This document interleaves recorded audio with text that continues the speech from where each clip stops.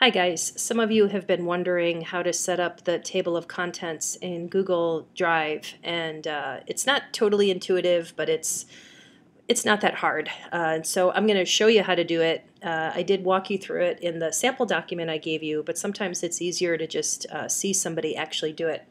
So let's just assume that this is my title of the main project in my Google document.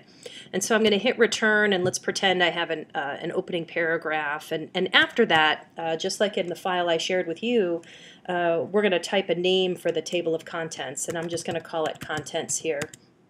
And then I'm going to hit return. And what I'm going to do after that is go to the insert menu and choose table of contents. It's going to kind of dump this weird box into your file, and it's giving you the instructions of what to do, but if you're not familiar with using styles in any kind of word processing, then it's not going to make a lot of sense to you.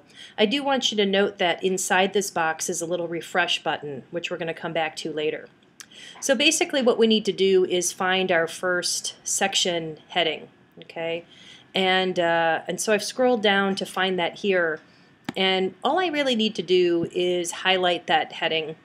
And this area up here is where we find styles, okay? And so if we just click on that, what you need to do in order to make a table of contents is choose one of the heading styles for this subsection. So I'm going to just choose the first one, and you'll see it kind of changes the format of it to make it more distinct. And then I'm going to scroll down where I've got my second section title, and I'm going to do the same thing. I'm going to go up to Styles and choose one of the heading styles. Okay.